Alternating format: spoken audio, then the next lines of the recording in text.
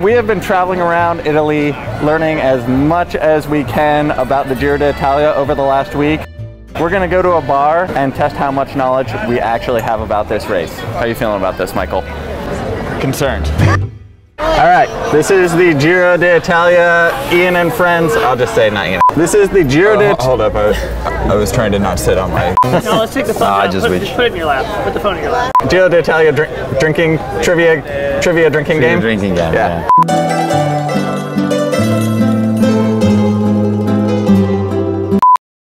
This is the Giro d'Italia trivia drinking game. We're here with cycling guide of One More Ride, Andrea Nicosia. Can you tell us a little bit about what we're drinking here? Of course. So we're drinking local amaro. Amaro is what we drink generally after dinner to help digesting what we just ate. And we will test 5 different amaro from 5 different regions where the Giro will go through.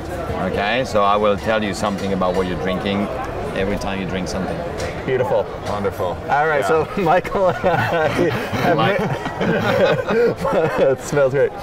Michael and I have made trivia questions for each other. Andrea will be asking them.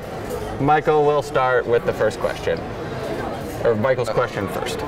Okay. Allora. So,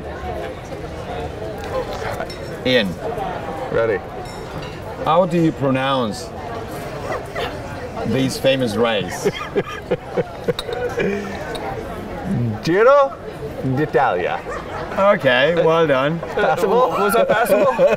Well, it was okay. It was okay? Maybe okay. Just take a small sip? Yeah, a small sip. I think you should start with a small one. Yeah, okay. Yeah. It was acceptable, but not perfect. Okay. So we'll start from the Amaro from Bologna, which is called Montenegro. The Bologna is where we start the Giro next year. So please, help yourself. This guy? Yes. All right.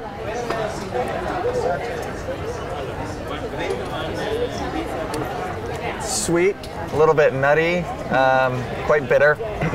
Well, that's why we call it Amaro. Amaro in English, in Italian means bitter. Oh, okay. Perfect. Yep. Can you pronounce Giro d'Italia for us so we got it? Giro d'Italia. All right. Italian lessons with Andrea. We've been getting them all week. All right. Okay. This is a good one. Ready? Can't wait. Why is the jersey of the leader of the Giro d'Italia pink? Oh, that's easy. Because La Gazzetta dello Sport, the newspaper that owns the Giro d'Italia, is pink. All right. Yeah. I went on their bus twice this week. So I actually you don't have to drink it. You don't have to drink it. Yeah. Unless you really want it. Yeah. I'll pace myself. The questions get progressively harder, so you should pace yourself. Yeah. Valerian, ready? Yep. So what Giro d'Italia winner has been recognized as righteous among the nations? Greatest among the nations? Like the single winner? Righteous. Righteous among the nations. Sorry. Oh. Gino Bartoli, because famous story about him during World War II, would ride his bicycle to deliver documents to Jewish residents of Italy to help them escape the Nazi forces of the time. Really incredible story. I don't have time to get all into it here, but nice try, Michael. Well done. Well done. So unless you... No, I'll save. I heard these get... But tell us a little bit about what the second drink... I'll take a sip. So this is called Amaro del Capo, which is Amaro from the boss. Okay. Okay, and it comes from the southern region of Italy. Okay. It's really nice and aromatic, so you should like it. It is. I do quite enjoy it. It's not quite as bitter, a little bit sweeter. Yeah, that's right. All right. All right, let's go ahead. Michael. Yes. This is quite difficult. So who is the only rider from Canada to win the Giro d'Italia? And what year did they win? You're outing me to our Canadian fans right now, Ian. To be fair, you did say I don't know how old you were when this rider won, but it was around the time you actually started racing bicycles. Around the time I started? Maybe a little bit after. Oh, Ryder Hagedal. Oh! Okay. Thank you for the hand. Ryder Hagedal, and he would have done that in 2013. Drink a half sip. Guess you got half of it right. Yeah, that's right. Okay. Yeah, with some milk. Go for it.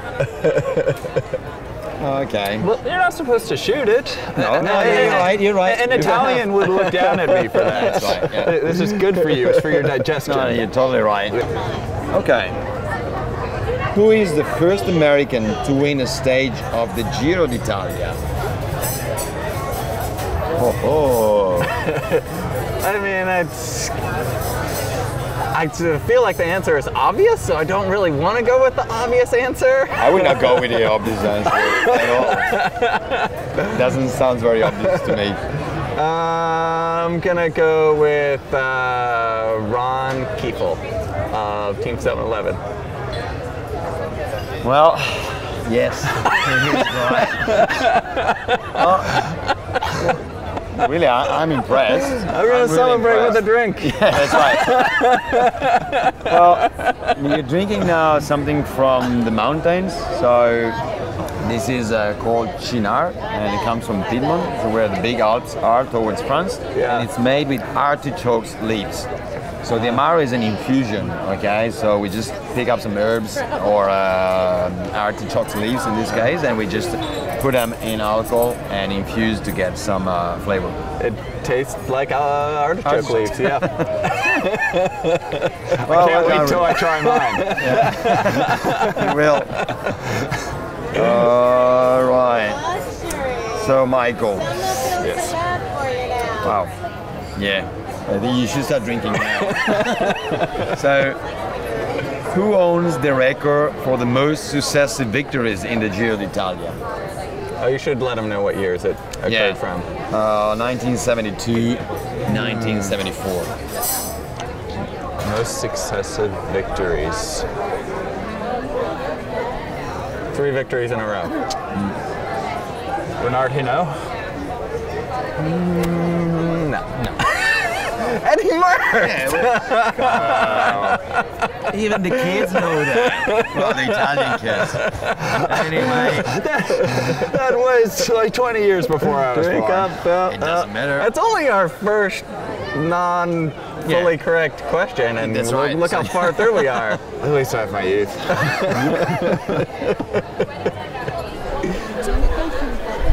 So, name the start and end points of the inaugural Giro d'Italia. Milan and Milan. Goodness. Can you tell me We're a lot smarter than our YouTube commenters think we are. Or I am, One at of least. us, apparently. Well, can you be more specific? Where in Milan did they start Oh. and finish? Let's see if he knows that. Oh, outside of an ancient Roman stadium. Oh, well. No. I thought they all started and finished at Roman stadiums. They No. start at the Vigorelli, which is the velodrome in Milano, and they finish in the Piazza Duomo. Who won the second edition of the Giro d'Italia? Ooh, that is a tough one. The second edition, held in 1910. Get extra credit for that, right? I bet you didn't study this answer on the drive over here. I have no idea. I'm just going to start drinking now. Yeah, you better start drinking. So the name of the rider is Carlo Galletti from Atala team. All right. What are we drinking here? So you're drinking something from Verona, and well, this is a bit different because this is not an amaro, because Verona doesn't have an amaro, a local amaro. They make some good grappa, and this grappa is made with the best wine made in Verona, the Amarone. It's actually quite delicious. A Almost like vodka? Yeah. Okay. So it's a bit stronger than the amaro. All right. All right. Ready? As I'll ever be. Okay. What is the name of the trophy awarded to the winner of the Giro d'Italia?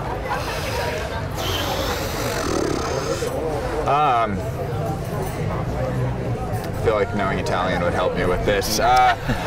It's tall and it goes up in a spiral and it's silver and it's gold. It's gold. It's gold? Okay, yeah, all right, then I'm already off. Yeah, you are.